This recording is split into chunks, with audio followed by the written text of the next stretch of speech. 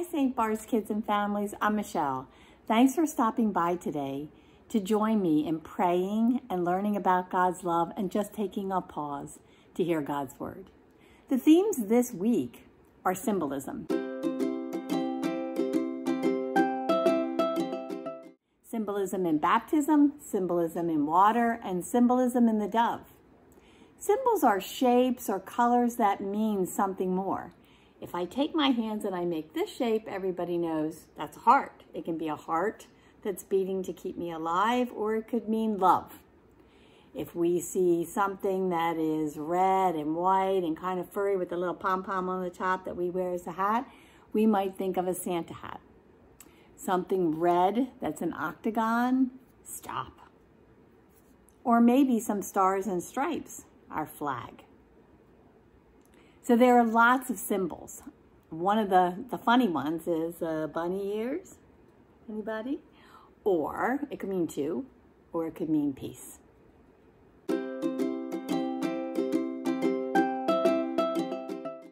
So this week is what we call Epiphany, the first week after Epiphany. So just like the seasons of the year, we're in winter now and it's freezing out. Today I think it was -7 when I got up. We have winter, then comes spring, summer, and fall. In the church, we also have seasons, and we just finished Advent that led up into the birth of Jesus. From there, last week, we started with Epiphany, and that's when the wise men came to visit Jesus. So we're 1 week past that. So if you think back to the seasons, we would think, well, Jesus was born a couple of weeks ago. The story we're going to hear is about him being baptized by John the Baptist. It didn't happen when he was only 2 weeks old. Jesus was already grown. So if you're 6, you count birthday 1, 2, 3, 4, 5, 6. This is Jesus when he was fully grown, about 30 years old. So grab your votive candle, battery operated if you have it in a faith kit, or ask a grown-up if you can light a candle or a battery-operated one. Get a pencil or a piece of paper or a crayon or a marker, because we're going to do some drawing at the end. And take a pause, click on the button, and let's have our opening song.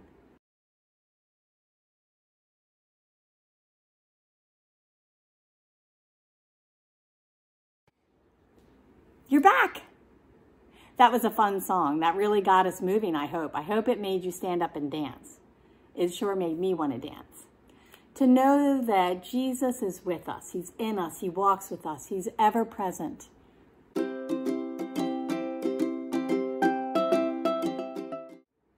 So now when we think about our symbols and our themes, let's first start with the Bible reading.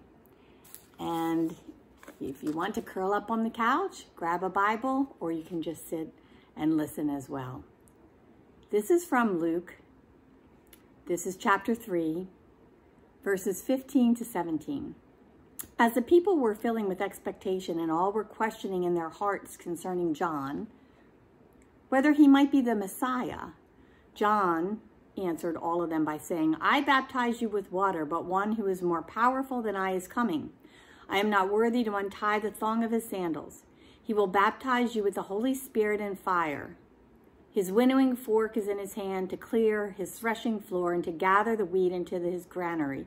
But the chaff he will burn with unquenchable fire.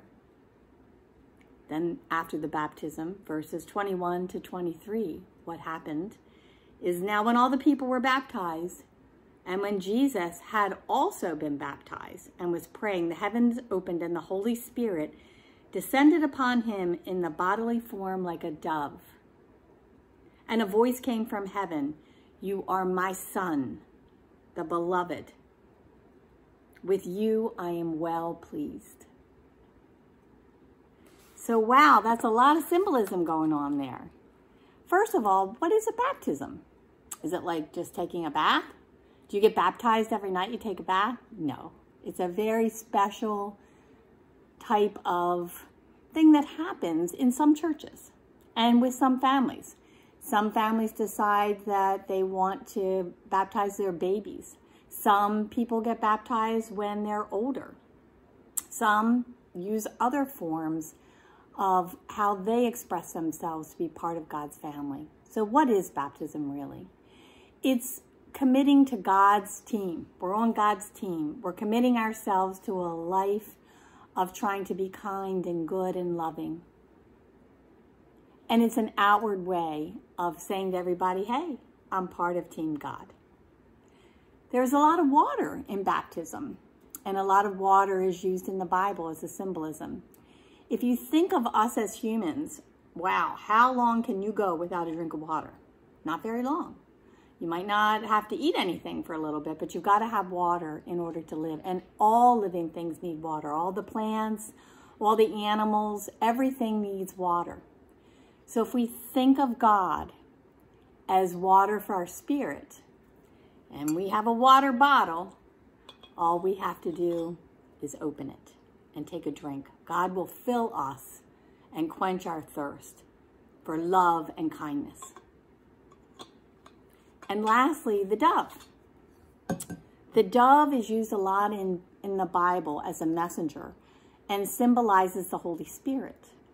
So I think of the Holy Spirit like this. If you imagine God, however you imagine God, and you imagine the Holy Spirit, is that God sends maybe like an email.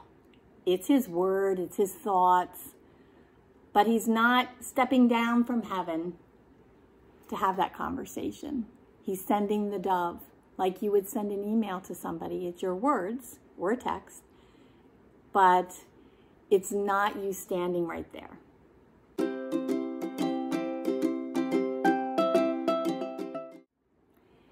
In Christianity, there are lots of symbols.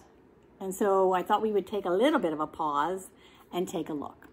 Some of the common ones are the cross that we see.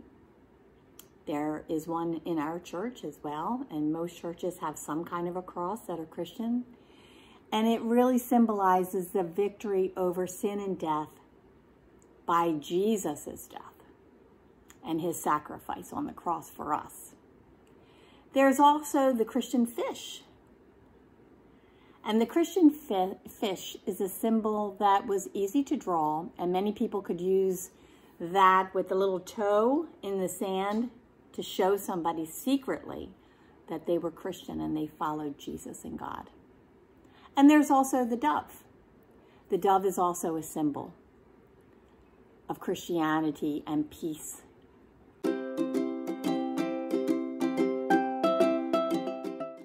So right now, I'd like to just kind of take another pause and do a little drawing. So if you have a piece of paper or you have our faith kit, if you have one, great. If not, piece of paper, pencil, markers, whatever, is I want you to think for a second.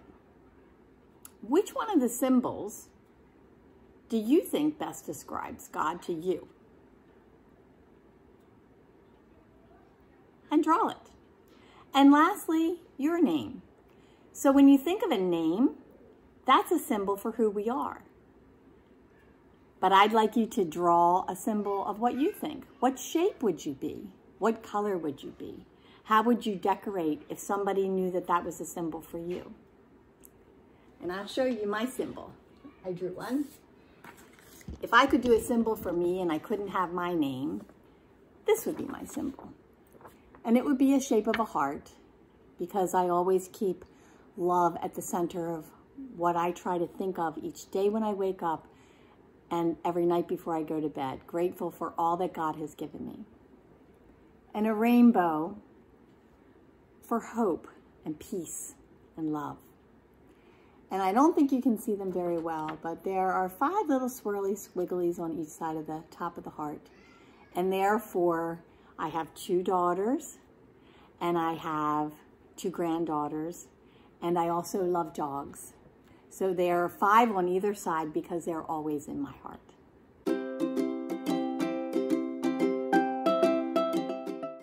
So now it's time to come to an end, and I hope that you enjoy this sending song. Peace.